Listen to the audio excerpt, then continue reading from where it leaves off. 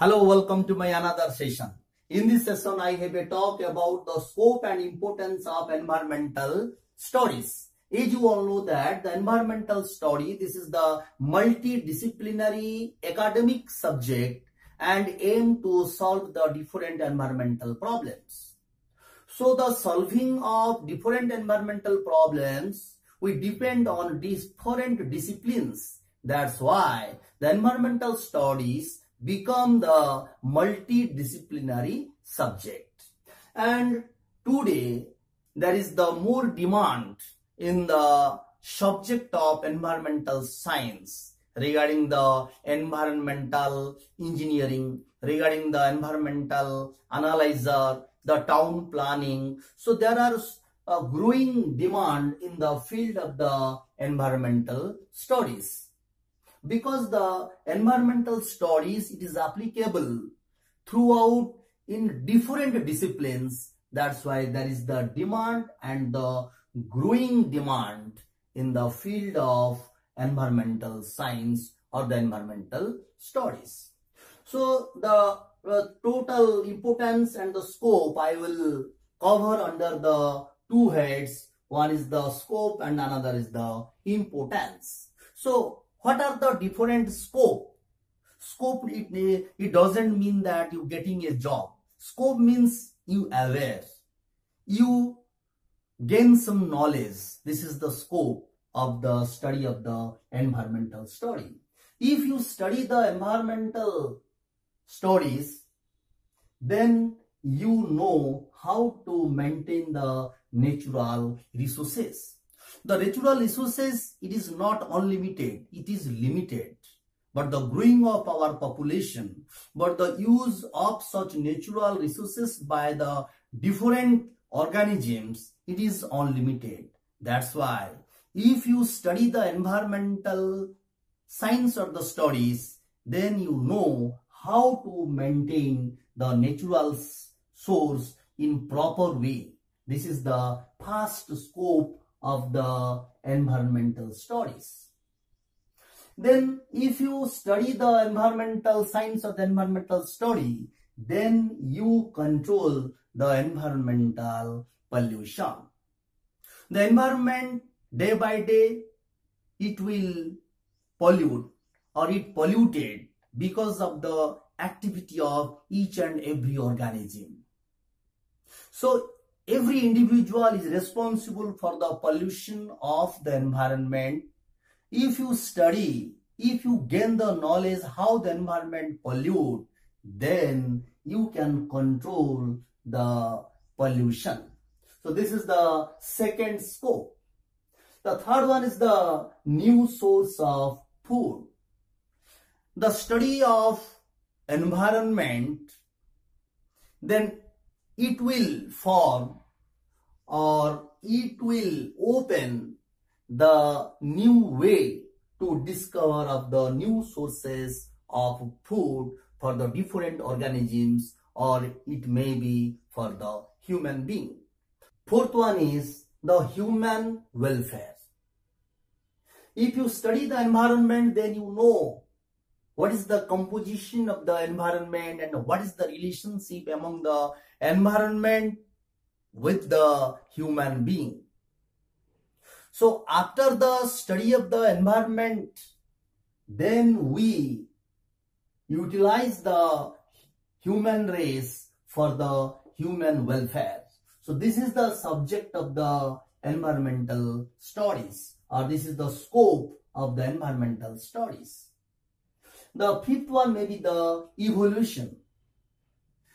Evolutions means, as you all know, that the development of complex organism from the simpler one. This is the subject of the biology. And such principle may also applicable in the environmental studies, or the study of environment which disclose the process of evolution, how actually evolution takes place on Earth. This is the scope of the environment. Another scope may be the genetics. As you all know that this is the very demanding subject of the genetics. If you study the environmental science or the environmental studies, then you know the different wild genes are present in the wild animals. So wild animals or the organisms are the reservoir of the different genes. Some of the beneficial gene you can identify after the study of the environmental science. Then such genes you may isolate and collect and may implant in the human being for the welfare, or implant in the other organisms for the human welfare or the environmental solution of the problems. So this may be the another scope of the environmental science. Another scope may be the survival of the human race. If you study the environmental study or the environmental science, then the human being aware that he is not the, or she is not the citizen of a single country, she is the citizen of the earth. The total earth acts as the unit, and each and every individual is the citizen of the total globe, total earth. Each and every activity of the human being has the unfavorable and the favorable effect to the environment. So human beings are the inseparable part of the environment. If the environment will sustain, then the human race will sustain. So this is the interrelationship. Such interrelationship and such sustainability concept will develop in the human being by the study of the environmental science or the environmental studies. So these are the different scope. If you study the environmental science, then these concepts, these solutions may develop in the mind of the human being. So now come to the importance of environmental science or the environmental studies. There are so many importance. If you study the environment, then you conserve the biodiversity.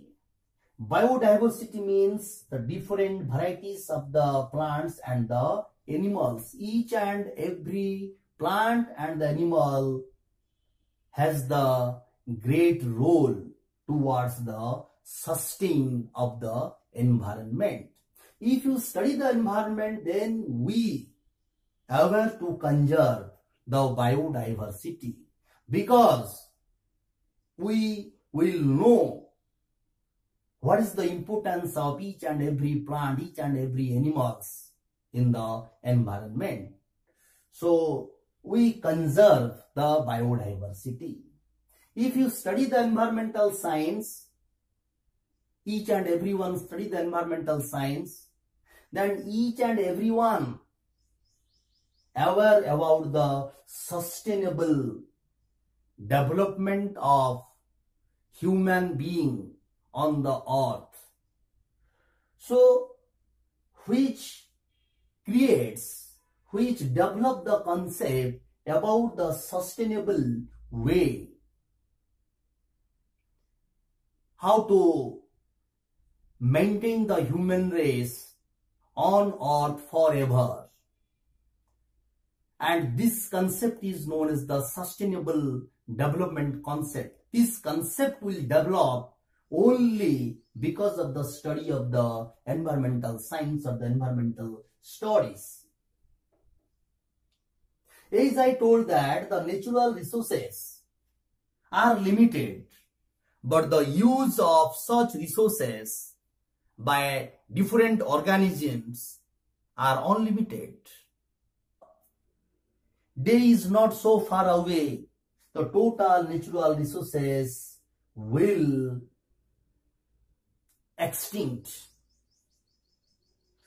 So if you study the environmental science, then the concept will develop in the mind how to use the natural resources effectively. And this will be the scope of environmental studies. Now come to the behavior of the organisms. What will be the behavior of the organisms for the sustainable of the environment? The interrelationship and the solution.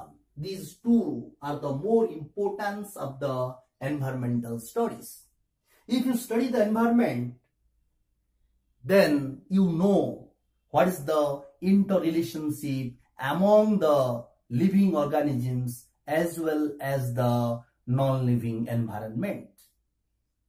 So togetherly we will sustain. No one sustain alone.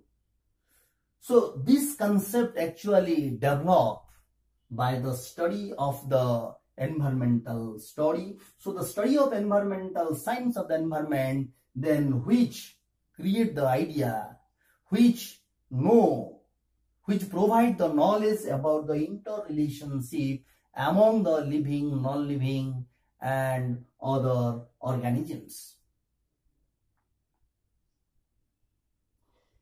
The study of environmental science of the environmental study which provide the knowledge about how to solve the different problems in the environment.